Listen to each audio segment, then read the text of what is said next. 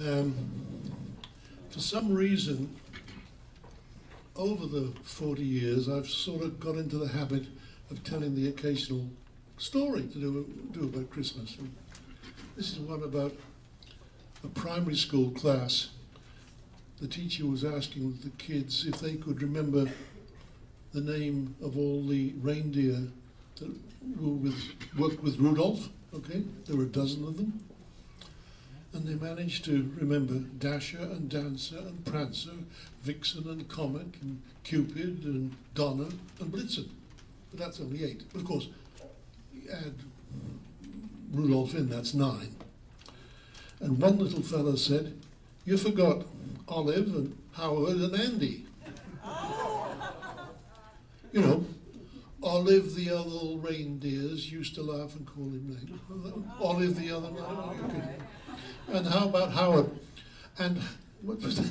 Then how the reindeer loved him. And then Andy shouted out with glee. So it's all there in the song, he said. So you should, anyway, we're going to sing Rudolph. But I have to tell you a story about that.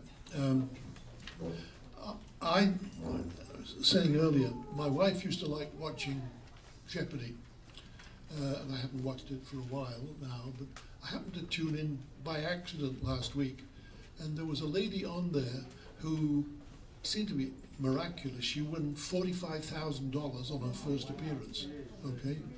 Anyway, what struck my attention is one of the questions that was asked, I think which she got right, was, what is the song an advertising manager at Montgomery Ward's store in Chicago wrote to hand out to children visiting the store at Christmas time? Okay? And the answer to that was Rudolph.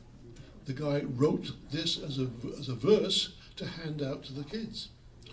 And then his brother-in-law decided to set it to music. And it was a great little song. So they tried to flog it to various music publishers and no one would buy it.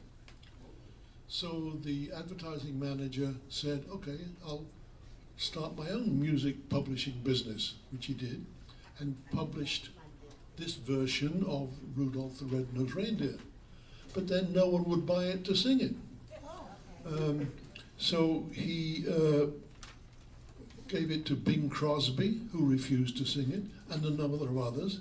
He also gave it to Gene Autry, who was a well-known singer at that time, and he didn't want it, but his wife liked it. So he agreed to record it. And of course, after that, it went pretty damn well. So Rudolph the Red-Nosed Reindeer has been doing a lot of business for a lot of time. And as I said earlier today, there's a moral in here somewhere. Gentlemen, listen to your wives. Okay, number 5, you don't need the words, but it's number 5 on your song sheet, Rudolph.